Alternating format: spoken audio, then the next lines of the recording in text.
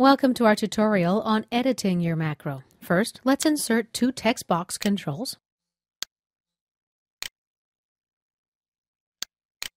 The first box will be txt radius. The second will be txt depth.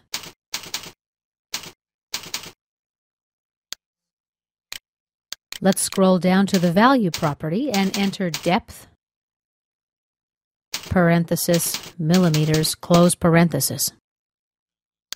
We're going to do the same for the first text box, radius, and in the unit of millimeters. Hit your Tab key to register. Now let's delete this code here.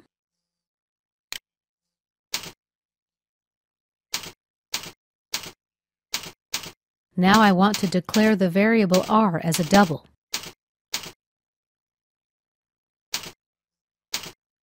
Tab. Let's right-click and copy this line. Down to the next line, right-click and paste. Let's declare depth as a double as well.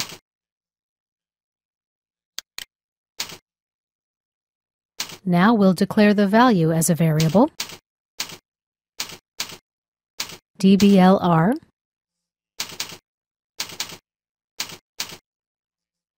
This function converts a string into a double.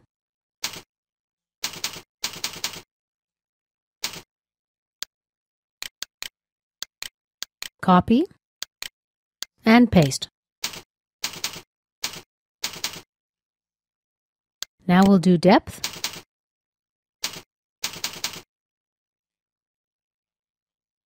And we're halfway done. Let's enter the rest of the code. Right-click, cut, back to the form, and paste. Now we need to replace our argument literals with variables. Right-click, copy, scroll down, right-click and paste. Same for the radius variable. Right-click, copy. Here's the create closed circle function. Here are our arguments. Right-click and paste. Now everything should be fine. Let's check our program out, see how it works. We'll enter a radius value of 50 millimeters. For the depth, let's say 35 millimeters. And we'll click Compute.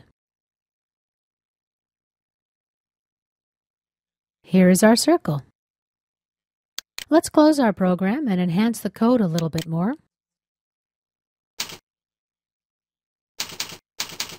We're going to call our user form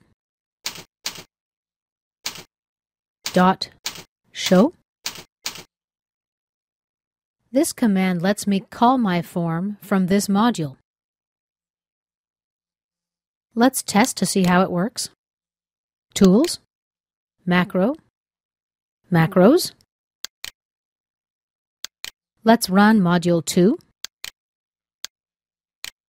Here's our form. For the radius value, let's enter 10 with a depth of 55 millimeters.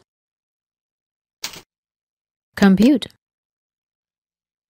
And here is body number 4. And our cylinder. And this concludes our tutorial on editing a macro.